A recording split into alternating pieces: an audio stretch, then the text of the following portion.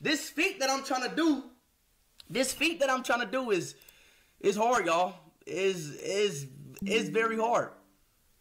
You feel what I'm saying? So I'm gonna need y'all boys to spit up the W's. So what you guys just saw was IShowSpeed trying to break the world record for the most backflip in 24 hours. As you can see by that video, he was really hyped for it, but let me tell you guys, it wasn't fun at all. Take a look at this clip. Shit's embarrassing. It's embarrassing, bro.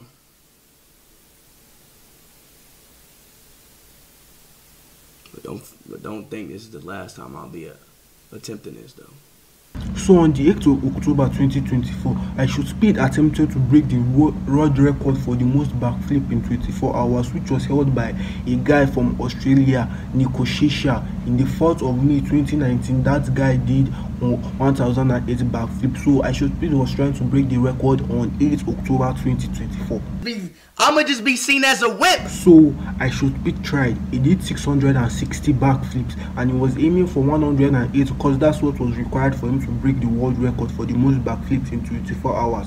So he reached a part in the video where IShowSpeed's leg couldn't take it anymore. His leg became really tired and he couldn't even jump anymore. Take a look at this clip.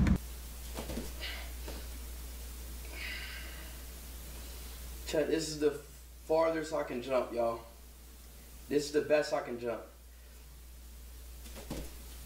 As you guys just saw, the challenge was really taxing. IShowSpeed couldn't do it anymore, but he said it's not done yet, that we should give him 1 or 2 months. He's gonna come back and break the world record. So that's all I have to say about the challenge IShowSpeed tried to do to break the backflip record, the most backflip in 24 hours. So that's all I could say. If you enjoyed the video, please smash the like button, subscribe, turn on your post notifications so you can get notified anytime your boy with OLM drops another banger. And on to the next video, guys. Peace.